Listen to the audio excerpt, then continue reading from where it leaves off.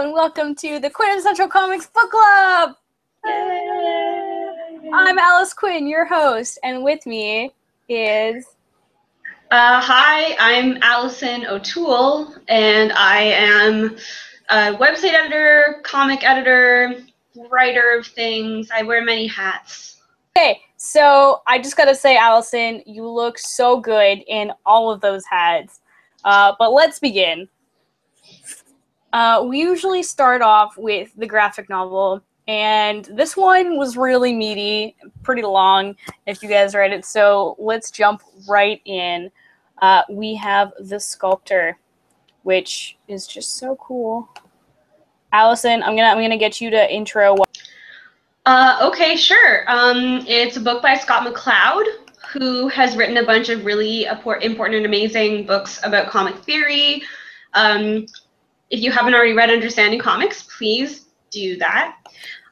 So his graphic novel is about a guy called David Smith who wants to be a sculptor and is struggling because he feels like his art isn't going anywhere, and any of his opportunities to get gallery space and that kind of thing are kind of meaningless. And then death gives him the opportunity to exchange his life for an incredible talent and ability to sculpt any material he comes across. So in exchange for that power, he agrees to live for only another 200 days, and obviously he falls in love and things get hectic from there. What did you think of the book, Alice? I enjoyed it, but I could see why people might not necessarily would. It is really long for a graphic novel, and I mean, that being said, it only took like 3 or 4 hours to read. But for people used to reading like 15-minute issues, it's a commitment, right? I'm a hopeless romantic, and I love stories and like a good old-fashioned like underdog struggle. So like I loved this book. I thought one of the things that I really enjoyed about it is how it sort of spoke to the creative side of me, how it spoke to the artist within me. The main character, David, is constantly struggling. Main character, David, is constantly struggling because he wants to, like, make all this art. He's got all this creative passion within himself. He's got all this drive, but he doesn't know what to do. You know, pinning it down to just a piece or figuring out what to, prioritize is, like, not his strong suit. And I feel like a lot of people can relate to that. So this is one of the pages from the book, from the beginning of the book, and he talks about how his dreams keep growing, but his options keep shrinking. And I really enjoyed this feeling that book had, this theme of the book, that we're all, constantly striving and struggling to create art in, how we see it, and how we always just feel like we're limited by time and money and like practical feasibility. And so that theme really like connected with me. How did you feel about that aspect of it, Allison? So I'll preface this by saying I was really curious to read this book because I knew that it had been very polarizing for people. Looking at responses, like reviews, but also just from people that I knew who'd read it, people seemed to either really love it really passionately or hate it. And I didn't hate it, but I'll play devil's advocate against you because I didn't love it either. I found the creative stuff, I thought that that's something I would connect with because it is something I can relate to, but I just found it so, I don't want to say shallow, but it's the closest I can think. I find like, art, people are too concerned with money and it's all bullshit. And I was like, oh, wow, like, thank you for this diatribe every other page, whiny white dude. I just found him kind of insufferable for most of the book.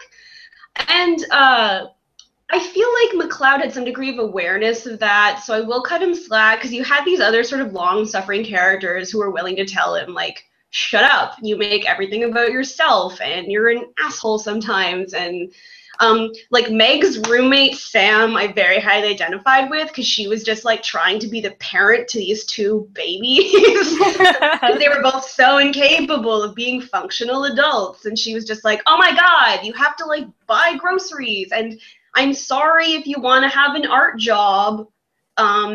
That was the thing too. So his barriers were 90% self-inflicted. And it frustrated me because I was like, on some level, like, I'm a creative person. I also want to do the things that I'm passionate about. And I can completely understand that frustration where you're like, I'm a failure and I'm trying so hard and I have all these things that I want to say and that I want to do, but I can't for whatever reason. But I found that so many of his barriers were just like, he won't get a real job. He won't break these weird promises and take charity. He won't do X, Y, Z. Like, so much of it was just him refusing to like compromise and just be a grown-up for a bit that like got in the way of his pulling himself together and then maybe getting back to art. And I just found that really frustrating, that it was just like this guy who has these completely unrealistic goals in life, and never really seeming to learn that art is great and is creative, but it's also work. And I think anyone who makes a living doing art would agree with that. You need to work very, very hard. And so much of this was David just like whining and then using his magic powers, and then that doesn't work, and then he's like, oh man, well, too bad. It's like, I found him kind of frustrating sometimes, so that's my answer. And like, while I was reading it, even though like I was clearly anchored in that romantic aspect and sort of the, I don't know, just like, like you get caught up in the feeling. I read it in very little sittings, so I just totally was super into it. I also felt that his view was very juvenile, and it's one of those things that like that's how you think about art, and that's how passionate and driven you are about like your projects and your hobbies when you're in high school.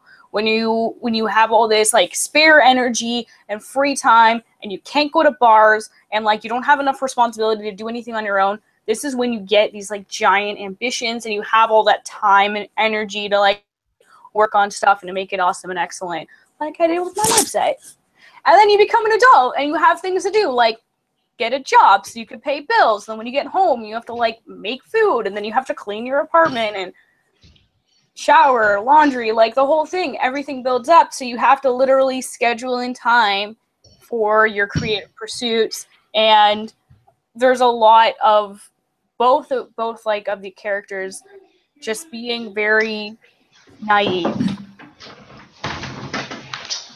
I'm just gonna show you a image, which I really feel illustrates how dramatic David is. This is what he sees in his head, and he's over the top. And in a way, I really dig it, because it makes the superhero, the superpowered aspect, and like the deadline and the romance, I feel like it makes it all the more like grand, and it builds it up. But I'm also realistic in the sense that like if I met these people, I would hate them.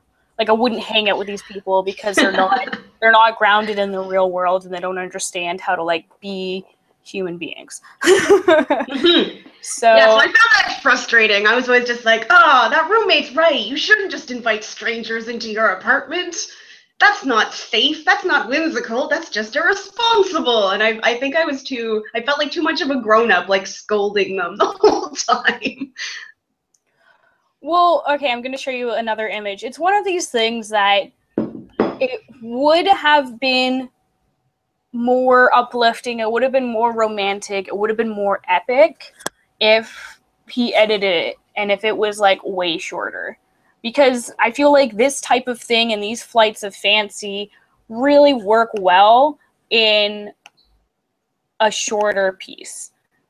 Just because the book is like 400 pages, and because there are many, many scenes of him doubting himself, of him having like sort of like a creative block where he doesn't know what to do next. It does sort of like feel like it's repeating itself and it's not as fast paced because yes, time is moving and he's moving closer to his like death deadline, but he's doing a lot of like whining and procrastinating. So I feel like it all would have been better like 100 pages shorter.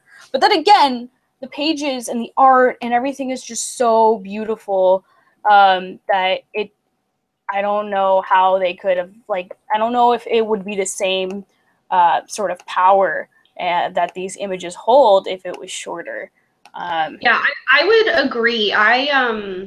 The length I didn't really have a problem with because McCloud's art is incredible. Like that, I have no complaints about it. It's gorgeous, and the way he lays out a page, like sometimes you'll get only 4 panels on a page, so it goes pretty quickly despite being like the size that you could kill a man with.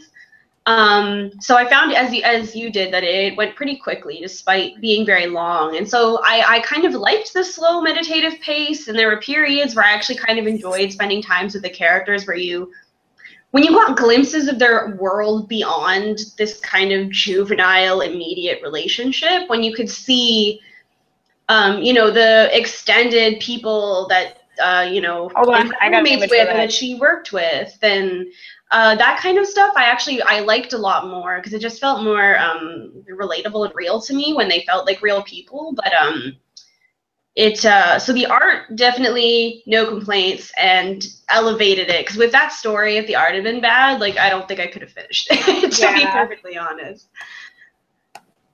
So I'm going to show you another image of one of these moments where it feels like they're connected to a greater community. They're having Hanukkah at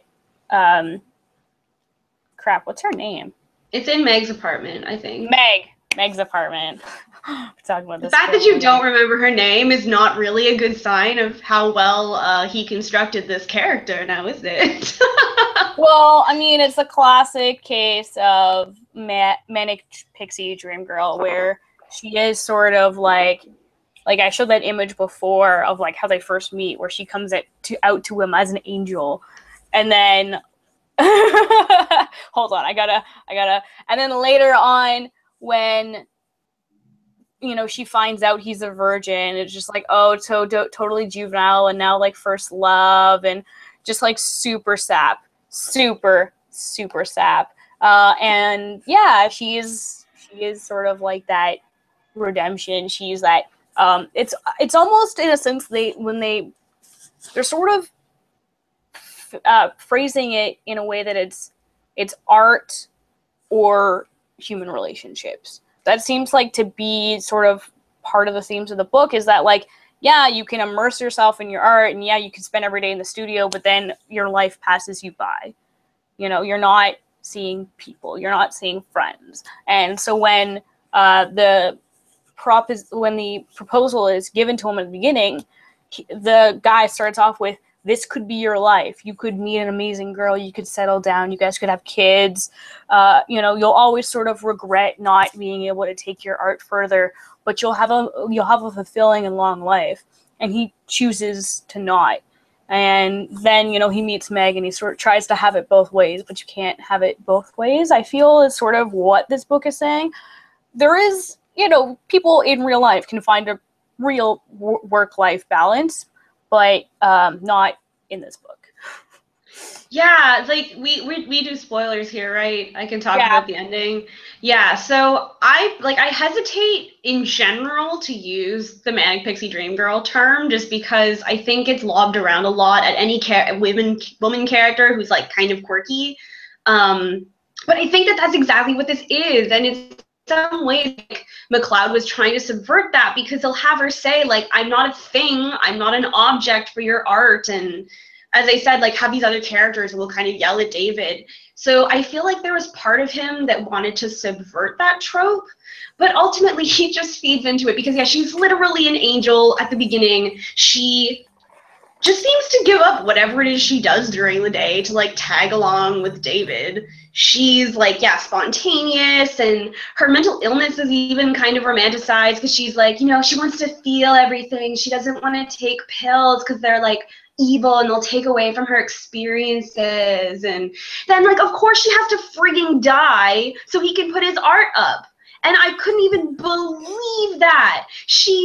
Like, there was no narrative reason for her to die because he was gonna do the skyscraper art thing anyway. And then it was her and the baby. And I was like, kill me, please.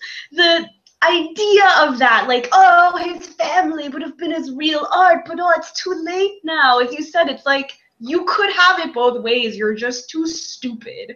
And then there was no reason for her to need to die for any of that to happen. Like, he didn't need her to die to achieve self-actualization. Yeah, so what you're talking about is this image at the end. While I agree, it totally gave you all the feels, and I definitely teared up, like more than a tear. And it was also sort of like hitting you over the head with this theme, whereas I thought, I'm just going to go back to this one. Just before that scene happens, we get this scene where David finally reveals his masterpiece. Now, personally, I feel like the book should have almost ended here. Or not even almost ended. I feel like this was a really good, like, sort of final hurrah for the book because it's this amazing giant sculpture and it's all these, like, interwoven threads. But if you look carefully, there's little tableaus inside of it, and you have to just turn it a certain way, and all these like whole other world inside there is revealed. And I thought that was amazing, and I thought that was like, yeah, he's got an artistic masterpiece. This is his life's work. This is worth it. This is something amazing, and this is like, this will achieve critical acclaim. I didn't feel like it was necessary for him to go out and make that building. I mean, obviously, after, you know, she dies, he's got to. But for the sake of the story, I didn't, like, this was the art masterpiece for me. Yeah, no, I totally agree. And that one, like, as a concept is like, oh, that's actually really neat and it's really interesting. And it does the sort of, like, life is art thing, but without sort of hammering you over the head with it. And then, of course, where does the book end? With them fucking in bed. Like, their sex and their relationship. It's like, this whole thing was supposed to be about art, and now we're here. And I just, like, the whole thing had to be about, like, her as this idealized figure. And I get to some extent, like, to cut him some slack, when you're doing it so hard from your protagonist's perspective, it can be difficult to give that kind of inner life to your character that would have sort of, brought her away a little bit from the manic pixie dream girl thing. And I appreciate that that's difficult when you're so wholly in this one character's perspective. So I will cut him slack there, which is, again, something I think he tried to do and didn't entirely succeed. But yeah, I think ending it there and saying, okay, I have 3 days left, like, what are we going to do with them? And just kind of leaving it there would have been really nice. Oh, and I also thought it was super gross that he was, like, framing this fetus as, like, part of me is gonna live on, but through her. And I was like, not through your art, like, through the weird, through the baby. You're gonna get obsessed with that now. Like, I found that really because at that point he had already finished this amazing masterpiece, and, like, that's way better than just progeny. Just saying. I need to shout out to the comments because I've totally been ignoring Megan. Megan, I am sorry. Hi, Megan. So Megan says, yo, hey, how do I get on the show? These ladies be leaving me out. Sorry, Megan. We're totally paying attention. She's heckling the both of us. This book is giant. It's like, it's a pretty good. Wait, you read it? Then why aren't you here, Megan, if you read the book? I thought that was why you weren't here. Yeah, Megan, you should get in on this video chat right now. In fact, I am sending you the link, and you should just join in. I don't care where you are. I don't care if you're wearing your, like, painter's cutoffs. You should totally get on this. Oh yeah, she commented on, like, every statement that we made, didn't she? Sorry. God damn it. I'm sorry. I haven't been paying attention. I just got so riled up. Oh yeah, this book is great. She's got more comments, so I'm just going to screenshot those and we can discuss them. All right, while we wait for her to just come and give them to us in person. In person. Where did I put the video link? Hold on. I don't know. What else is there to discuss about this one? Megan, I'm gonna sorry, Allison, I'll let you lead the way. I'm trying to think. That was a lot. Like the stuff that mostly stood out to me was like the character work. But honestly, the book is really beautiful in like its art wise. So if you're a fan of that, then I would definitely recommend checking it out. But yeah, we kind of hit on the big themes, like the art thing, art versus relationships, and that kind of thing. It's really. Oh hey! Oh hi! Hey! Oh my gosh! Hey. Sorry, I'm slowly catching up to your comments. I haven't seen any of them yet. Here, let me take off this YouTube channel so now I'm not hearing lag. Hello! Oh, hey guys! What's going on? I'm surprised that you weren't here earlier. I'm also surprised I wasn't here earlier. I didn't know you were joining this week, or else I thought that's why you asked if I was reading the Sculptor. Oh, I just thought you would like to tune in on YouTube like you do sometimes. No. Join us. Sorry. Yeah, come see my face. It's over now. All I read was the Sculptor. I didn't read the other one. Do it now. Comicsology. Okay. Yeah. Well, no, there, you can continue. What was your opinion of the Sculptor? I saw that you said you cried at the end, so you probably liked it more. Read all the comments I left. I liked the story. Real talk. Same as Alice. I cried at the end. Like I cried when Meg died. Yeah. And like you guys were saying, the art is amazing, which I'm not surprised by since Scott McCloud literally wrote the book on comics. Mm-hmm. The layouts are great. It's really well drafted. I will say I'm not super loving the cover. Like that kind of lost me. It's creepy a little bit. Yeah, and like if it hadn't been for this book club, I probably wouldn't have read it because of this cover. Really? Well, it just speaks to like like the cover straight up admits that she's in some way at least like a fiction that he's created, right? Right. Like, no, I think there was a lot of better choices he could have made there. Yeah.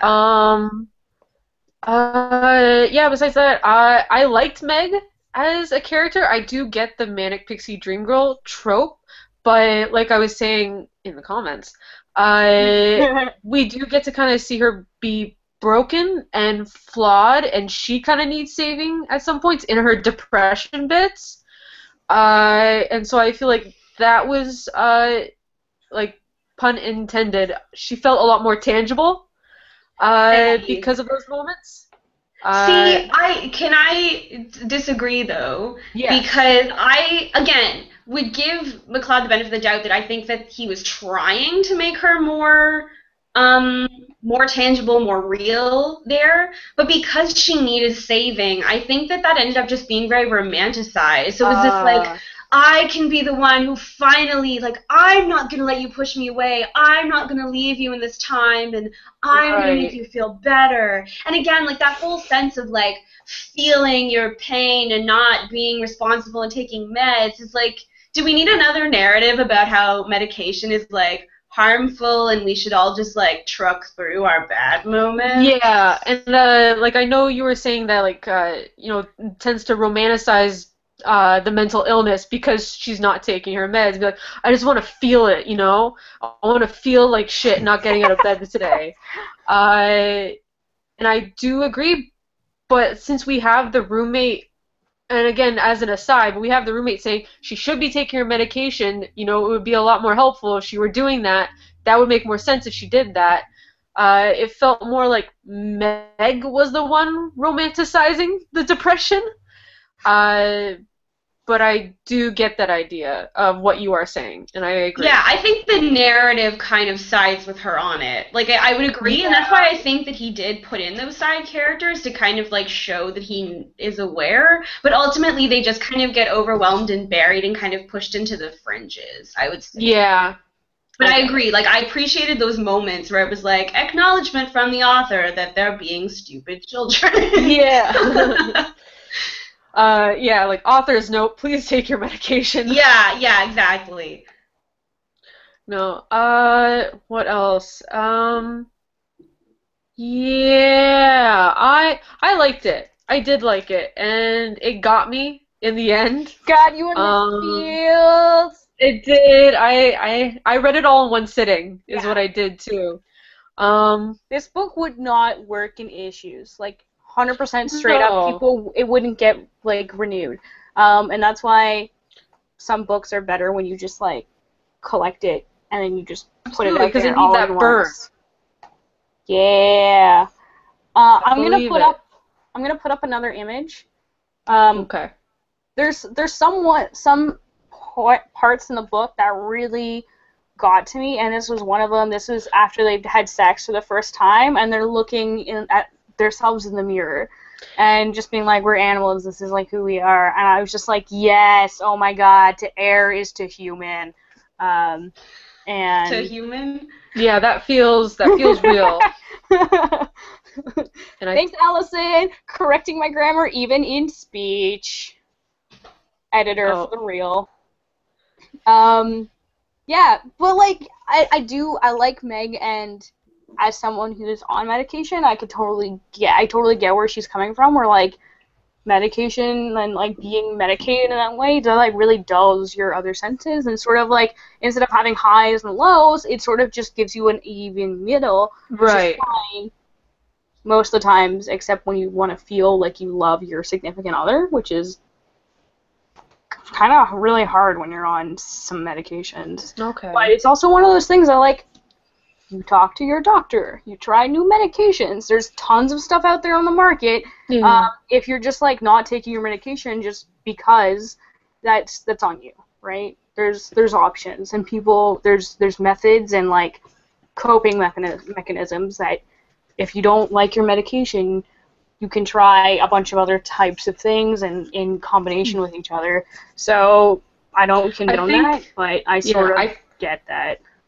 I think that is a lot of information that Scott McCloud maybe doesn't know. And this book might be illustrating how much he doesn't know about mental illness. And can I just say, I think Scott McCloud is a jerk based on this book. Yeah. I think he's an asshole. I think, oh God, fuck this character, right? Scott McCloud is very nice. He stopped by my table at TCAF. He is really nice. He gave me an interview. It's also on this channel. Oh, nice. You guys should go check that out. You know what he said to me at TCAF?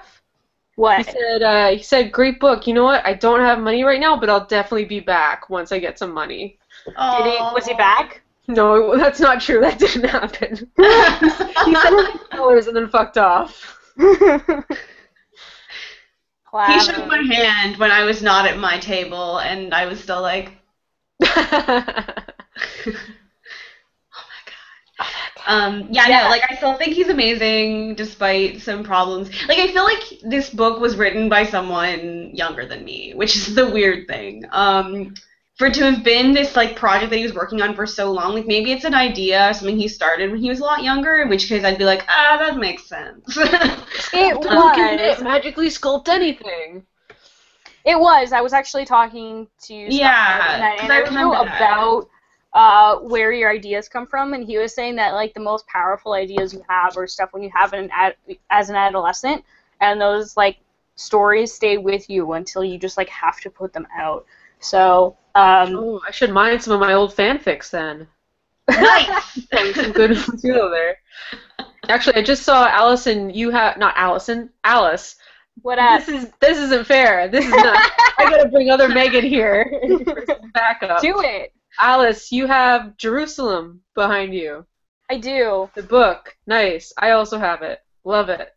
I moved my bookshelf from that side of the room to this side of the room so you could see more of it. Nice. But I'm still tooling with my setup. That's why it's not like perfect or whatever, but who cares? My setup is my bedroom. And my Protoman poster. So nerd. Kitchen. Oh, yeah. All right. So, any final thoughts or words on the Sculptor before we move on to From Under Mountains? I liked it. I would recommend it to people. Do you guys also, very quickly, do you remember that Daily Mail article that was going around earlier this year from some guy who was like, "Why aren't comics more like Robert Crumb?" And Have you opened up? I mean, I guess Mad doesn't. Mad still makes magazines. Yeah, well, he was going on about that shit because he'd walked into, like, a bookstore to the graphic novel section, aka adult comics, and picked up the Sculptor, specifically, and he said the line art was too simple, and it was too smooth, but Robert Crumb was where it's at. And that was my only impression of this book before reading this book, was that asshole. Oh my god, what an asshole! Scott Yeah. McCloud literally wrote the book on comics. Part of it was that cartooning allows you to simplify your subject and making it less detailed, which enables the reader to identify it and place themselves in their position more. I'm sorry, I don't make comics to specifically make you feel gross about yourself. Did we lose Allison? We did lose Allison. I'm gonna hope she jumps back in. Okay. Because Google Hangouts has been a little bit on the fritz tonight. Yeah, I also didn't read that second book, so you better hope she comes back. Yeah, next time if you just message me beforehand, I can get you a copy of the books so you can read them. Haha! Allison's back. I'm always jarred by that photo you have on Google Hangouts, Allison, because it looks like a Nana version of you. She's gone again. She'll come back. Rude. Trying to Rude. come back. It's because you were talking to her. Oh. Okay. I get it. So in between, let me just tell you about From Under Mountains. Tell me about it. The cover looks beautiful. Oh man, so the reason I chose this book is I really dig Marian Churchland. She's a Vancouver-based artist, and it's a whole female team, isn't it? I think it is. I Nice. think it is. So this is the cover that Megan referenced. Allison, are you with us? Yeah, sorry, my Google Talk plugin crashed. I'm back. Amazing. That's cool. That's cool. We're talking about From Under Mountains. So Yes. basically, I know Marian Churchland and Brandon Graham and some other people are doing this series called 8 House Arclight. And one of the things that bothers me, like I checked out one of the issues, but one of the things that bothered me about it is there's a couple of different series and they're interconnected, and that's like a little too close to like a universe-wide event for me where you have to buy multiple issues a month. And so that happened a couple months ago. And I'll check it out when the trade comes out, but I can't afford to get like 3 or 4 different issues just to read this one series. So this one's standalone, and it looks really good. And I wish I had all the creators' names like on me, but I'm just gonna open up my issue. Yeah, you guys explain the premise to me because I haven't read it.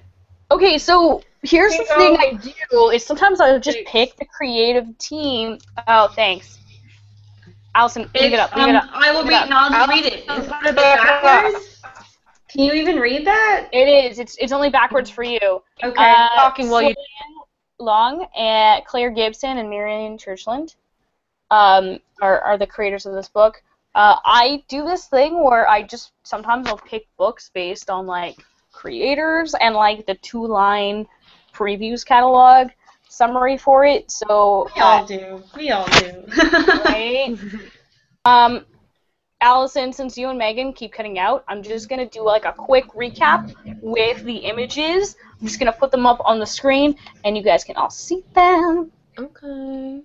All right. So in the first little scene, we get introduced to this character Esme and her grandmother, old witch crone lady. I don't know. And they're doing this really weird sort of shadow binding spell, and so she takes these. The young woman's just watching, and the old woman's taking these bones and sort of infusing a spirit within it and binding it to her shadow. And then we've got this other scene, clearly royalty in like a wealthy part of the city. Father being all like, "Yo, this candle is closed. This conversation is done. My word is final." Fuck your candle. pretty much. And, you know, the older son's bitching about how he can do what he wants. Like, it's just annoying how he's got to turn everything into a lesson. And then the woman's just like, I don't know how lucky I have it because women. Am I right? Your obligation. Right, ladies? Right, ladies? Oh, man. All right, next sequence, we got this sort of roguish peasant character named Tova, as you can see. And, you know, this person's clearly in debt, a gambler, a rogue, and that's all we pretty much learn. And so the girl has a chat with her father where she's like, listen, I want to go travel, I want to do things, and the father's like, listen, if your mother was here, she would have had this talk with you. You have a purpose, and it's to get married. What? Right, ladies? Right, Sit down, too. So... Wow, these colors are gorgeous. The colors are amazing. So this is another sequence where the shadow sort of comes to life, and this page is just amazing, and I love just these panels are just gorgeous. I feel like Leong and Churchland studied at the same place because their styles are really similar. Churchland only did the story, but her art style is really similar to this, so I think it's pretty good. I'm really excited. And then at the very end, they pick this guy up out of the gutter and clean him up. You skipped part of the story. Well, I guess you saw him. He gets stabbed in what you just showed, right? It's the brother from before getting stabbed. It's not the brother from before. Yeah, it is. I think it is. So this is why, right before, for context, right before we started, Trouble in Paradise. Because I was saying, like, I don't know what's going on, but I think it is. It's the same guy, because look at his shoulder things. I feel like... That sounds like great character desigine. How do we differentiate these two? So that's the thing. That was a problem. I like it. Oh my God, you're right! Okay, so yeah, right before there is this page. I just picked the pages I wanted to show. But right before there is this page where the guy's like trying to get back, and he's calling to his horses? No, his horse master. To like open the gate, and then he gets killed. Boom, get fucked. Boom. So I didn't realize that was a separate character, so maybe, I mean, I feel like this is also one of these, like, issues where it's just, like, really broad world-building strokes, and then we'll get to more in-depth character building later, but I feel like his hair was different in the last scene. Well, just judging by, like, the panels that you've shown on screen, like, the colors look really great, the staging looks great with the interiors, but the art looks pretty simple and, like unrefined is what I'm looking at. Well, I get what you mean, because even though, like, a lot of the characters themselves are detailed, the backgrounds are sometimes just, like, not there. And from, like, needing to get an issue out perspective, I could totally understand that. But it is one of those things that is a little obvious. Like, in this scene, it's just, like, here, I'll bring it up again. This one, there's just, like, no background. There's just no backgrounds whatsoever. But the characters are interesting, and they're well done. Right.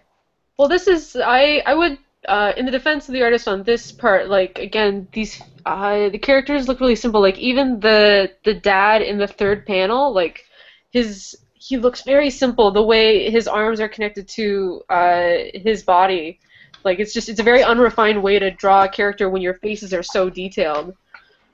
I feel like it's one of those things that's super noticeable in their defense. Contrast, because the characters are so detailed and the backgrounds are so simple. Yeah, in that scene specifically, like, I'll give them the benefit. It's like, okay, that's a very emotional talking scene, so you're focusing on the characters. But, yeah, if you're leaving backgrounds out entirely in your interiors, and then if the storytelling is suffering because of that, then you've got a problem. Yeah, and we obviously had some trouble sort of differentiating the characters. Yeah, like I'll probably pick up the next issue. If you're having trouble figuring out who it is.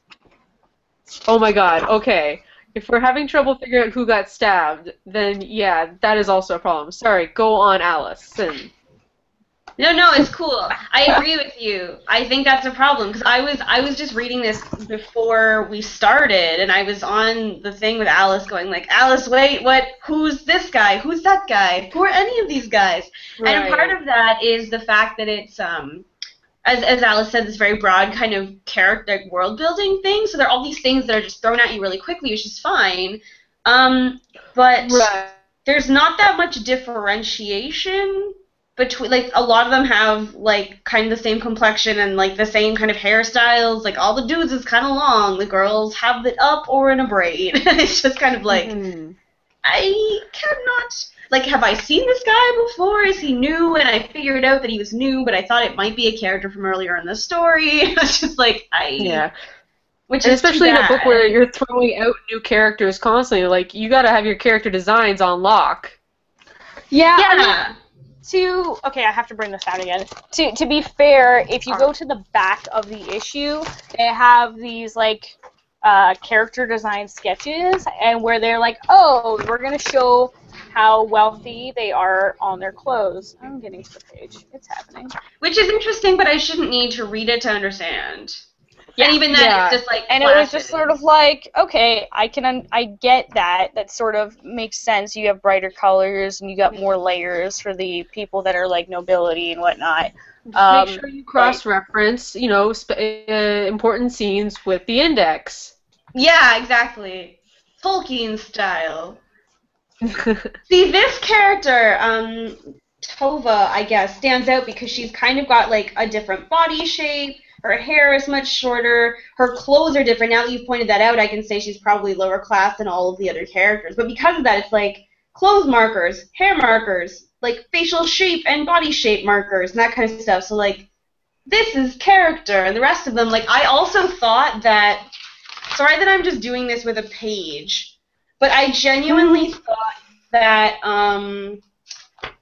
the character from the beginning who's watching the old woman with the braid, I thought was the same character as the girl at dinner, like with the princess or whoever. I don't know. She's a nobleman's daughter of some kind, the one who wants to get married. Yeah. Like, they're not that similar, but it's enough that I thought that she'd just put her hair up. So that's one of them. Right. And the other one, there's like a clear, that's the thing too, you never get these, like, close-ups of her. So she's, like, right at the top of the, where is she? There we go. So I was just like, oh yeah, she just put her hair up different. I was like, oh no, it's a new character.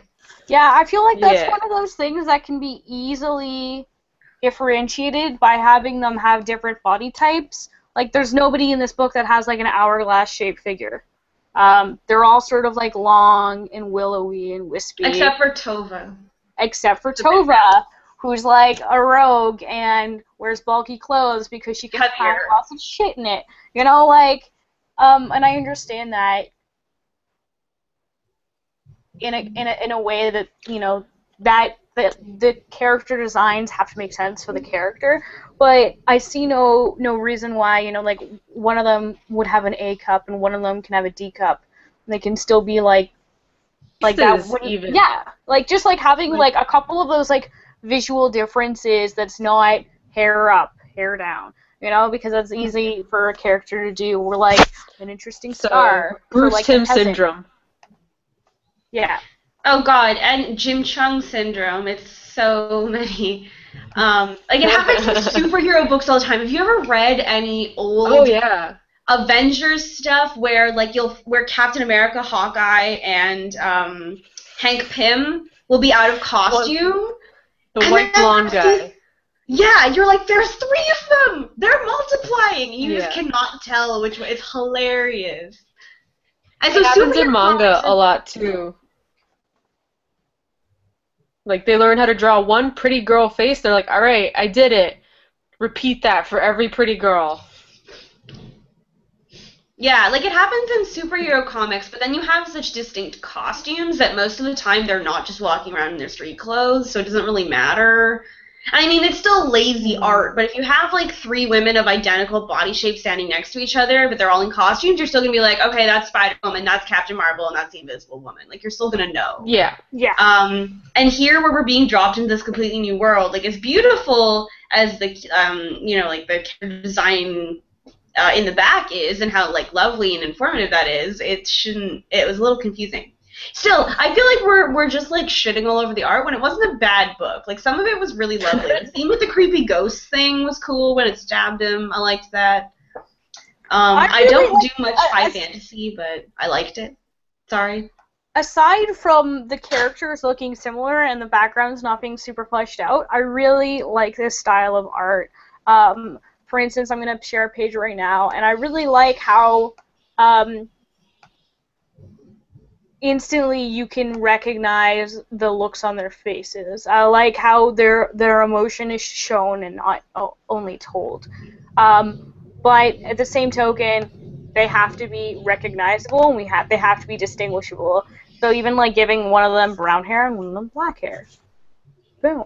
Right? That's a distinguishing feature. And it's just one of those things that, like, I'm sure they went through many character designs, and they just sort of got similar, closer to production.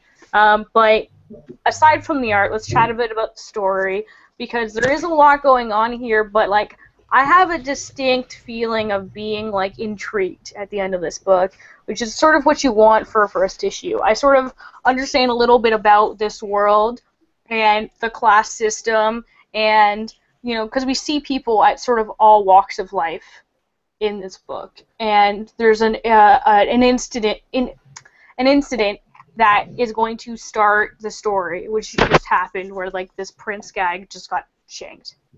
So I'm intrigued by a ghost, and then Tova was there, just being like, "Oh shit, I'm gonna take this knife," which was a really bad idea, by the way. Allison, you first. Yeah, I'm curious. Like, I'm definitely interested, and I think it kind of throws a lot at you. So it's almost overwhelming because there are so many threads, and I don't really know exactly what's going on at any time, which definitely makes you curious about the second issue. Just in terms of personal taste, since I've been older, I'm not all that interested in high fantasy just in general, unless it's sort of mixed with something else. Like, I really like something like Rat Queens, where it's so distinctively our universe, or where it's more like urban fantasy or something, but and it's not a knock against the story or anything, but I'm just not, like, a huge high fantasy fan. So I tend to feel overwhelmed going into anything where they start throwing around names and places that are unfamiliar, and I'm just like, what? And I find that anytime, because, you know, like, they can't all be Tolkien, where it's like, here at the beginning, I'm going to explain everything. Here are a shit ton of family trees for you, so you can sort it out. All the mountains and how old they are. Yeah, and that was fine when I was, like, 10, and I was really into that at the time. But now I just, So this isn't a favorite of mine. I don't think it's going to, like, really stick out in my memory, but it's not a knock against the comic, which wasn't bad. It's more just personal taste, not really my jam, but to each their own, you know? I wish them luck, though. You do you, comic. I didn't read it. Yeah, okay. All right, done. Yeah. Review complete. Yeah. No, but, like, as someone who hasn't read it and you're hearing us chat about it, are you intrigued? Are you gonna pick it up? Have we spoiled the ending for you and now you don't care? Well, no, that's fine. Since you know, I'm a comic artist, so a lot of the time art is what pulls me in. But it's kind of the same thing as Allison, where I'm not a big high fantasy person, and that can close me out on a lot of titles where that's a deal breaker. I also hope this comic does well. I hope this artist keeps on trucking with their character designs. Oh man, you're cutting out. That was horrifying. Oh no! Did you hear my well thought out review. Yeah, it's so well thought out. Yeah. And enunciated. Did you hear me call the author a jerk? No, just in tune. No. We heard that once or twice. No, I liked it. I am intrigued. I don't mind high fantasy, but it has to be well done. So I can understand them, throwing a bunch at you in the first issue because they want you to sort of get a sense of the world and the different people in that. So I get that. It is going to be confusing because if they're going to jump between this many characters every issue, it's just going to make for a really disconnected, disjointed sort of connection. Like, it's not even story. It's the fact, like, us being connected to the characters and, like, giving a shit. You know what I mean? Yeah. We have to see them and, like, watch them be cute or funny or stupid in order to, like, care. So far, I'm only hooked on Tova, who stole a knife that stabbed someone. Like, that girl. I want to hear more about her story. And that's the thing, is you're not far off from not reading the comic because I read the comic, and that's pretty interesting. I mean, this other chick who's, like, the crown princess or whatever is interesting too, but, like, I don't even remember her name, and they don't even talk to her a lot. She's super shafted, and I don't see, like, I mean, even though her brother gets killed, I don't think it's going to change her status or state within the society. It's not like they're all going to suddenly listen to her. So, well, maybe high fantasy trope, she's going to disguise herself as a boy and run away to the big city. I've read high fantasy in my time. That's what's going to happen. Yeah. Girl has to pretend to be a boy to get respect. Yeah, she's going to become great at jousting or something. classic. She'll learn to ride a horse, and that'll be her best friend. Yes! We've already got the horses' names, it's true. So basically we're going to write From Under Mountains fan fiction? Is that what I'm hearing? We'll make millions. Amazing. It's the protest comic. No, if I'm doing a protest comic, I'm protesting something much worse than this. Amazing. Okay, I'm going to wrap it up by saying, one of the first comic I read by Marian Churchland is called Beast. It's not high fantasy, and it's really well done, and it won a couple of awards. I'm not 100% which ones, but definitely nominated for like a Schuster. An award. Cool. And I really enjoyed it, and it's at your local Toronto Public Library, and you guys should all check it out. All right, let's stop slouching. Do a little housekeeping. So, I wanted to let you guys all know while you're watching this show, I have a in-person live event coming up. Oh, Megan got a tote bag because she commented in the chat a bunch. I wanted to pimp it, and you. Yeah. I love my book bag. I do. I love my Twitter account. Follow me. Oh. Yay. Yay. I don't even have that. Okay, guys. Chill. I need to pimp my own stuff right now. Oh, wow. Your turn. Excuse me. So I also have a suggestion for next month. Oh, good. Hold it for a second. Okay. Okay. I do some in-person live stuff in the Toronto comic book community. Not super much, but fun stuff. So we just announced we're doing our Autumn Ladies Night, October 24th at 1 Million Comics. I sent you guys both invitations, and I feel I like will not be there, but it's a fun event, and I'm excited for everyone who can go. Rude. I'll be in Kingston. It's homecoming. I'm sorry. Boo. Oh my I'm god, sorry. are you going to be the prettiest girl at the prom? What's your dress? What? Homecoming is about getting drunk, my friend, and watching You're doing it football. wrong. Yeah. I don't know. I just stayed home from every dance ever to like watch TV, and read comics. So I don't actually There's know no what dance. these are like. There's no dance. Okay, It's this is just what I'm learning going watching a lot where- of teen shows.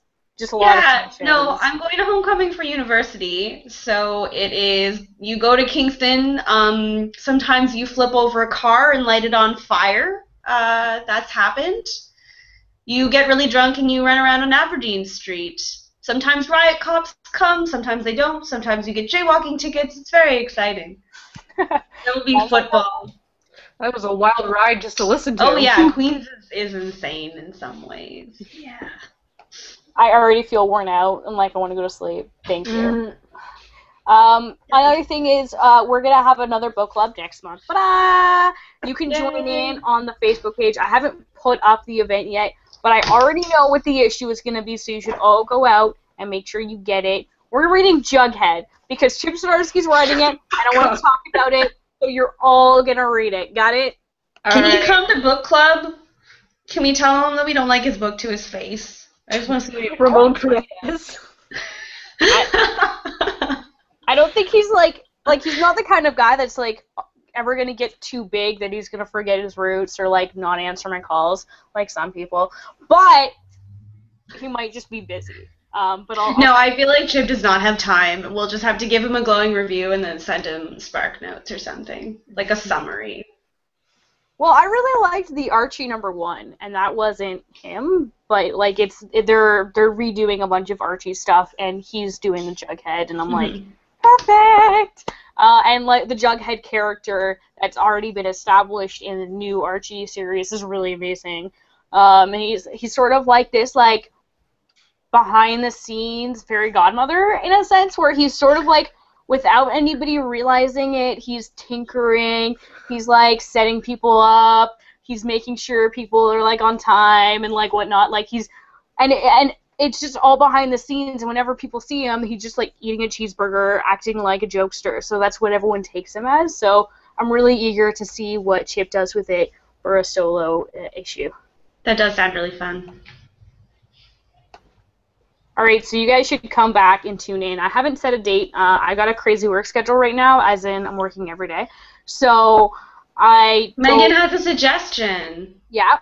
Do you have a suggestion for the graphic novel? I do. I do have a suggestion. I think we should read... Here, let me pull it out of my QCX book bag. What's in my magic QCX book bag? What is it? Oh, One Punch Man. One Punch Man. Yeah, by the author One and the artist Yusuke Murata. It's beautiful and it's hilarious, and I think. And it's called One Punch Man. Yeah, you should read. Can you get it at your local library? I got it off Amazon, but you can borrow my copy. Okay. Respect. That's straight up. Since Megan does come to the book club a lot, she can recommend stuff, and I will pretty much take it. So I'll check it out if it's in the library and it's easily accessible. Like if it's still in print, we'll be able to do it. But if it's not in print, if it's not in the library, and if people can't get it, then there's no point. You know what I mean? Okay. Allison, if you also have a suggestion, we could do a backup suggestion. What? Obviously, we should read Frankenstein Mobster. Like, okay, you guys suck. And by that, it's the best. Okay? I love you both and your peculiar, interesting tastes, and I'm really looking forward to reading both. Protest book club. Okay, we'll all read a different book, and then we'll just argue. Yeah. For 3 hours. Amazing. Oh my god, it'll be our special edition Halloween Spooky Fest! Oh, hey, my guy dresses up in costume. It counts. Mine's about a Frankenstein mobster. What more do you need? Yeah, we got that. Thanks. Again, don't explain anything else about that comic. There's nothing to explain. That's what it's about. Okay, guys, let's time to go. Take a breath. Take a breath. Okay. So this is Allison's Twitter. Follow me. Yay, Twitter. Yeah. I'm the Alice Quinn. I'm the Alice Quinn on everything. Twitter, Facebook, Ravelry, if you want to get up to date on my knits. And this is Quintessential Comics, or QCX Show, which is also on Twitter and Facebook. Not so much on Ravelry. But we're going to have an event post in our Facebook page up sometime this week with Megan and Allison's suggestions, and you can vote on what you want to read. Because really, it's up to you guys, the viewers, to decide. Book bags. Oh yeah, that book bag. That book bag, though. I got a bunch more. Like I make them. I silk screen them by hand, so I have a bunch more. So I might be doing more giveaways if that's something the viewers are interested in. Allison, I also have stuff for you. I have a book for you, actually. She's got the stuff. Actually, you know what? I'm gonna finish the broadcast, then I'll chat with you guys more because we can just go on forever, and it's already 8:04. Thanks for tuning in. We'll see you again next month. Bye, guys. Bye. Bye. Thanks, Allison. She's already out. Oh, wow. Rude. Jeez. Nope, she's out. Okay, bye. Bye.